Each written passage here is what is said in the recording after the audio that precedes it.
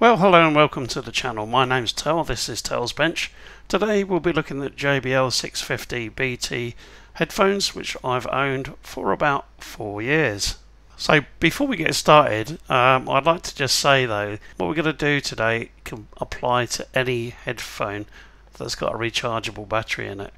It may not be the same size battery, it might be a slightly different rating, but all headphones that I've got rechargeable batteries in, I've got a battery located in one of the sides of the headphones. It'll either be in the left or the right, but it'll be usually where the charging port appears. And the basic principle is you get the battery out, so you have to remove the cup and then you have to disconnect the existing battery and put the new one in. Not really that difficult, is it? But what you've got to do before you do this operation, if your headphones are working already and you want to continue using them, but you know your battery's getting weak, then you need to go and identify which battery it is first and order it. And you can do that by searching on the internet and then, you know, finding the replacement item, ordering it, and once that arrives, then you'll be able to open up the headphones and, you know, go ahead and put the new battery in and then test it. So although what we're working on today may not be the particular headset that you've got, the principles are exactly the same. So let's get on with the video, and I really hope you enjoy it. So I do about 30 to 40 miles a week walking, and I use these, and they're supposed to deliver continuous service for 30 hours between charges. So I can go for most of the week, depending on how many miles I walk, if not all of the week, with just a single charge, or at least 5 days anyway. But recently what I've found is that this is bombing out on the second walk. So I'm only getting around about 2 hours service out of the battery now. So I bought a new battery for it, which is a lithium polymer battery. So the original battery that was fitted to this will have been a lithium ion. So the lithium polymer might not have the same longevity as the lithium ion, but at least it won't burst into flames, although it hasn't done that in 4 years, so I think it's probably safe. But anyway, that's what I chose, and we'll see how that goes. And so the idea today is to try and service this by replacing this battery.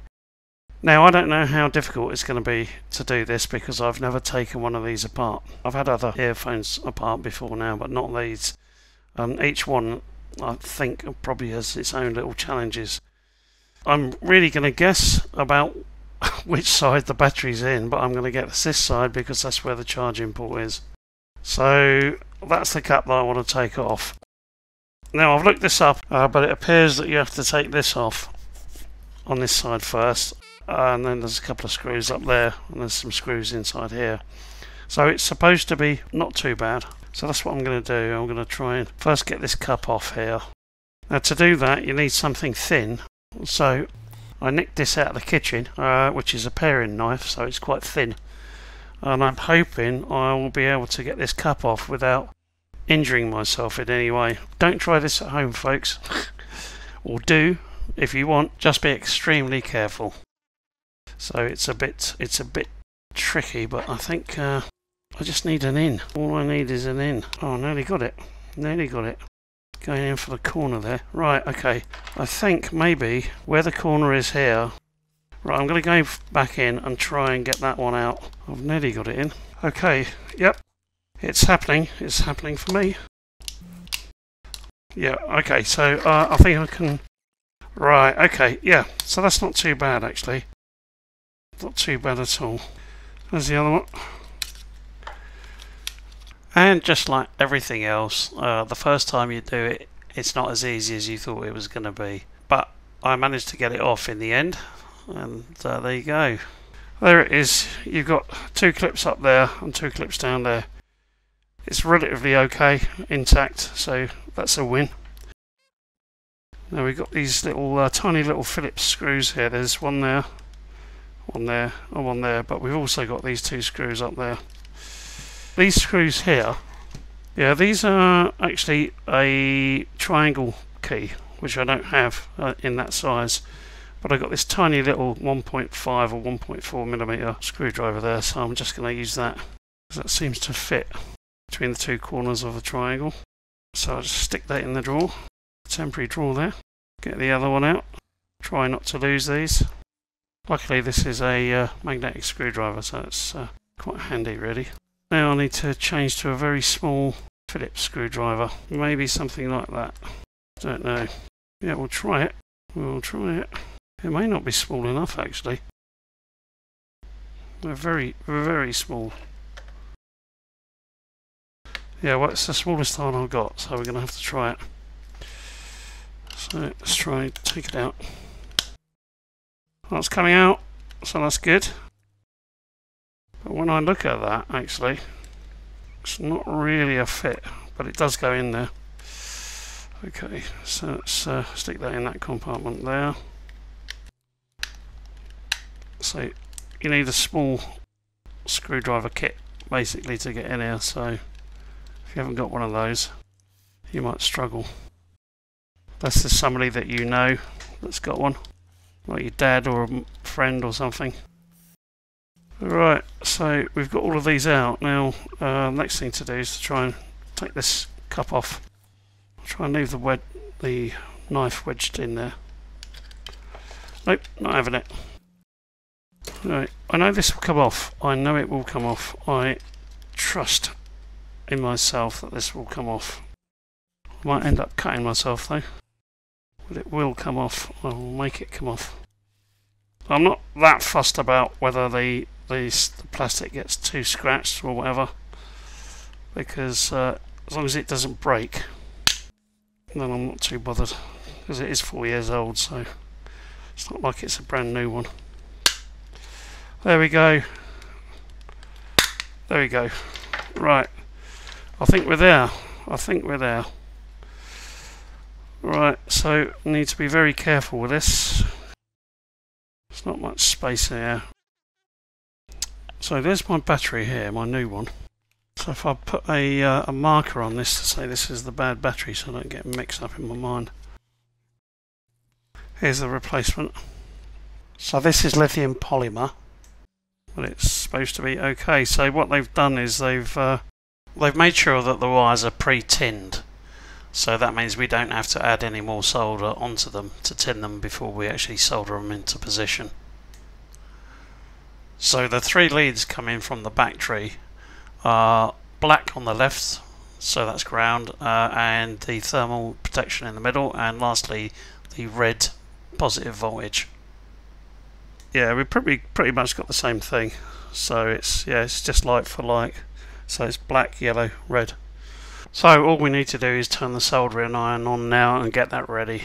The new one can't deliver quite the same level of charge, but it should work fine. Yeah, I need to get that sticky pad on the bottom of this. So I don't know if we can get this pad off, whether it will be sticky enough to re-stick. You never know, it might work. We'll try it. I'm going to stick it on there. It looks as if it's going to work yet. Let's just do it. Let's just do that thing. I'm not going to mess about. I'm not going to mess about with any charging tests or anything. I'm just going to put it in and try it. See if it charges. I'm going to put a different tip on my soldering iron because this is too big. I can smell the wood burning on my bench where I put the other one down. But I don't care. It's only old wood. It will be fine. This should be better. This should have already been tinned. So, see if we can just get these off. Should be fine. Right, let's see. Out of the way. So they've added these little tapes at the end of the wires, and that's really just to stop them shorting together during transit or storage. So solder in the black, and now the white, which is the thermal protection, and then we'll finally solder in the red. Alright, now, so we need to clean this up a bit with some isopropyl alcohol, so I'm going to spray some of that on there and then brush it around to get off the flux. And then we'll pop the cap back on and take it from there.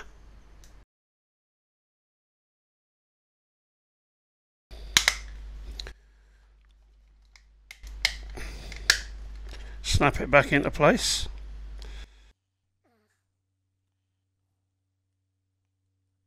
Okay, I don't know whether you can see, the little red lights come on, which is a good thing.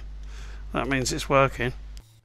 Okay, so now it should be just the case of reassembling the last stage, which is, you know, putting the screws in really. Once that's done, then you can leave it on test overnight, on charge, I should say, overnight, and then see how it fares tomorrow. And I'm sure it'll be fine, but we'll see. I wish I was able to listen to my music while I was doing this and talk to you at the same time. That would be nice. Okay, right, so I guess we know it's charging because we can see it's charging. So I'm going to take the charging out, so it stopped charging now. Now what I want to do, start the pairing process. So as you can see, the light is it can't pair at the moment because it can't pair at the moment because there's nothing to pair to. So that's obviously working. So I'll put it back on charge and leave that overnight, and I think that will be fine. Some time has passed. Okay, so it's the following evening. I've put it on charge last night, all night, and I got up at 7 o'clock this morning and I paired it to my mobile phone. It paired straight away, no problem, and I put some music on and I left it playing for 7 hours. I didn't take any phone calls. It was just sitting there doing nothing really, but with my phone volume turned down. So it wasn't on full volume. You could argue that, yeah.